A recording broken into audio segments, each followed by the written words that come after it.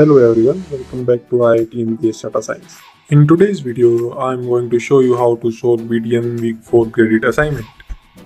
So don't forget to hit the like, share and subscribe button. Before we start, I want to make few things clear. The sole purpose of this video is to help students cross-check their answers and verify before the final submission.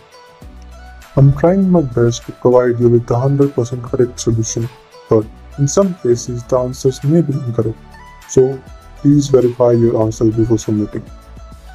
Basically, before you start attempting the graded assignment, it is clearly mentioned on top of your assignment that this is a placeholder submission and your score will be released offline.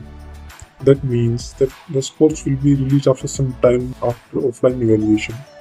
The immediate scores which you see after the passing of the deadline are not correct. Let's start.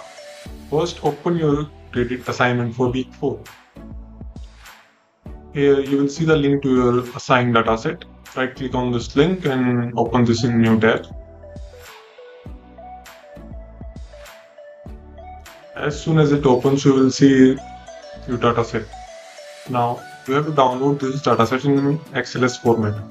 Click on File, Download, Microsoft Excel. Once it's downloaded, go back to the link in the description and open the collab file. Once you click the link, you will be redirected to the collab file. Here you will see codes to help you with the dataset. First, you have to run the first code.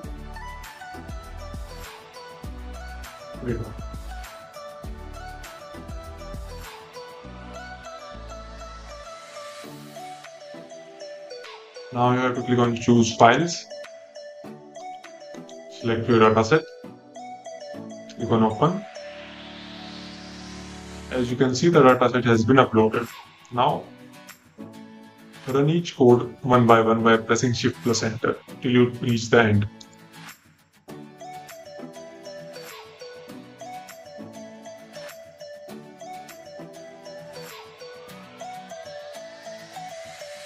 Once you have finished running all the codes, at the end you will see the answer to all of your questions.